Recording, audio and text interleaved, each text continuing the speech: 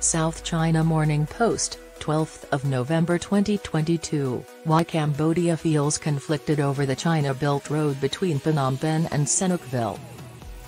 China implemented this project as part of her debt trap diplomacy against Cambodia. The politicians involved were paid to do so.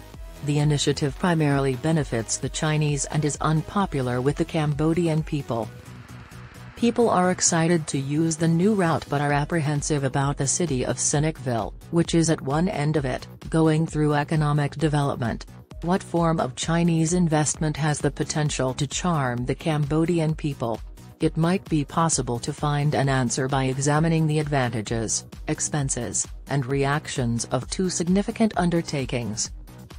Since it was made available to the public for a one-month free trial beginning in early October, Cambodia has enthusiastically welcomed the first freeway connecting the nation's capital Phnom Penh to the coastal region of Preah Sihanouk.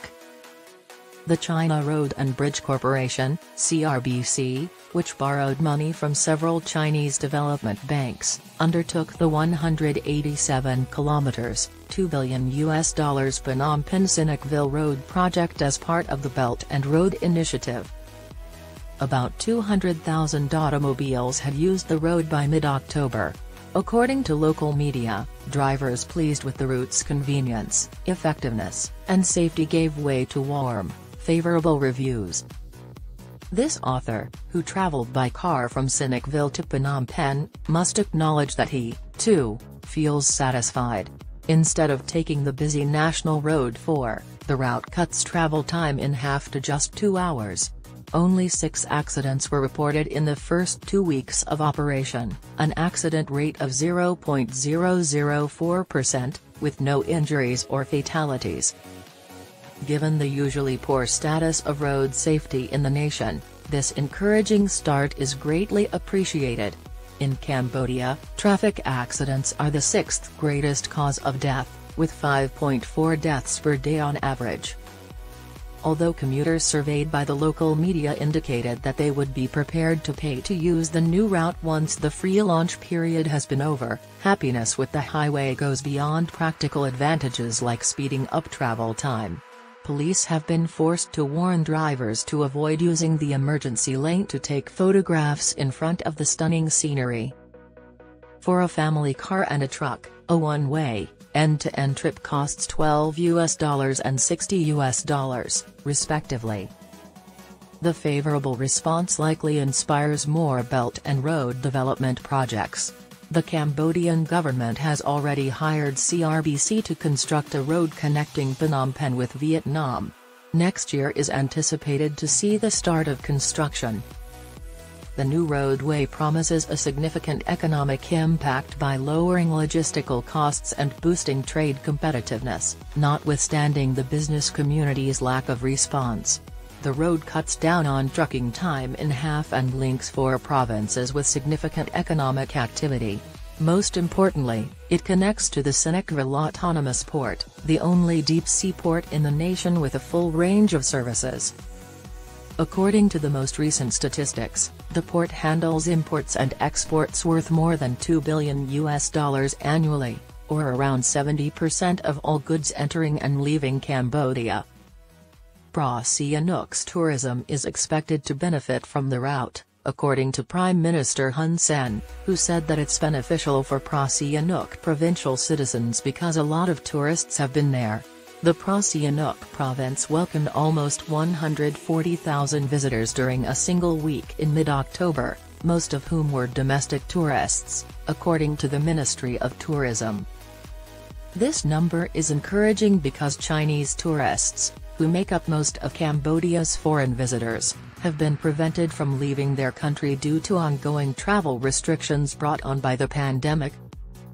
While Sihanoukville's tourism industry appears to be rebounding, the future for local companies and operators with a Cambodian ownership structure is still uncertain.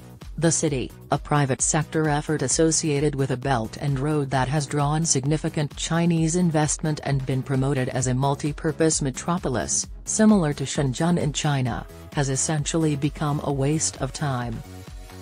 Sihanoukville was formerly bustling with real estate development.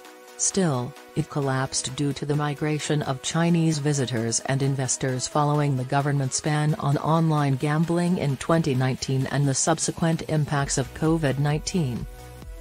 Over 1,000 unfinished constructions were strewn about the city by August 2022.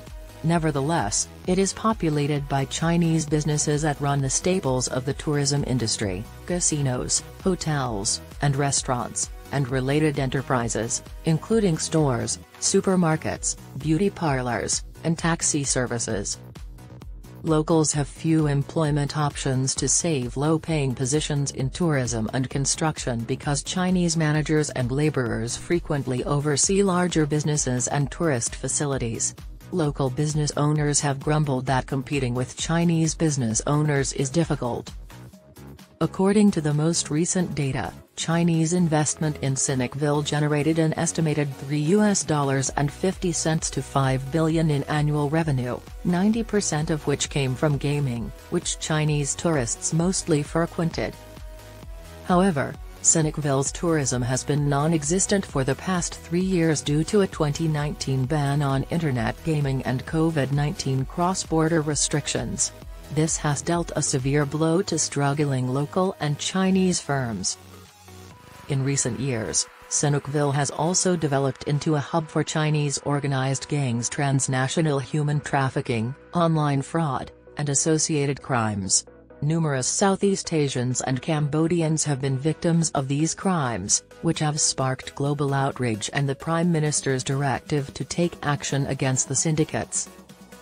Even though thousands of criminals have been apprehended, deported, and hundreds of victims have been saved, these illegal activities have damaged the reputation of China and, consequently, the Belt and Road throughout Southeast Asia and elsewhere. According to the locals, the Chinese in Sihanoukville are formidable business rivals and may be involved in illegal activities. Therefore, it is crucial to take Chinese-related crimes seriously to enhance China's reputation and investor perception. Two China-driven projects so display notable disparities. Chinese firms have been pushing away locals in Sihanoukville due to the city's metamorphosis amid a turbulence of boom-and-bust construction and illegal activities, even if the new road appears to offer real benefits to Cambodians and prospective profits for the Chinese operator.